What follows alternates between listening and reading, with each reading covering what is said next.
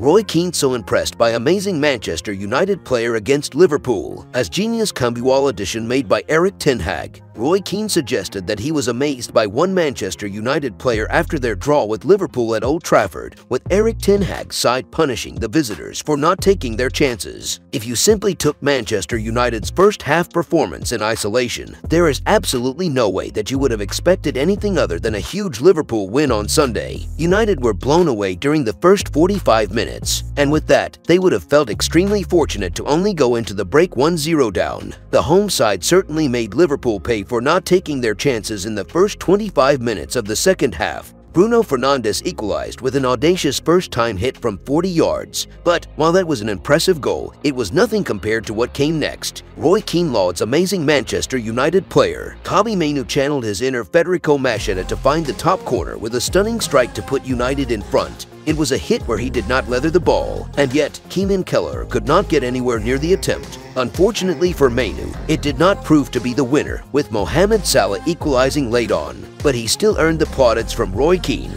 who was speaking to Sky Sports after the full-time whistle. Not bad for a sitting midfielder, is it? We've seen him score a few goals now, but the key for this is his first touch. Again, his awareness, quality of finish, brilliant goal, absolutely amazing strike.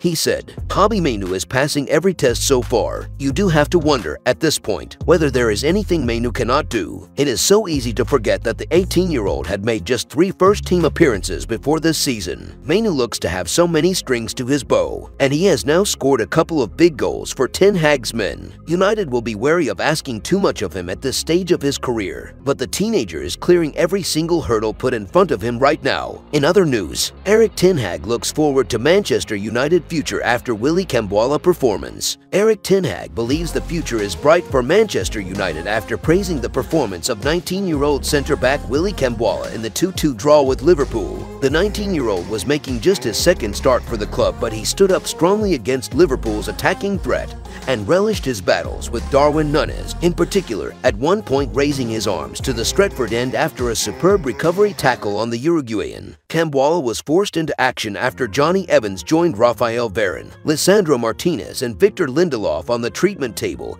and ten Hag doesn't expect a change in the availability of his central defenders this week. He had considered moving Casemiro into central defense, but opted to trust the youngster instead, and he was delighted with the impact made by the Frenchman, who was one of 3 teenagers to start against Liverpool, with another 3 on the bench, which gives ten Hag encouragement for the future. When old soldiers die, new ones have to come in. He said, Willy for a long time is training with us. He started at West Ham and did very good. His progress is amazing.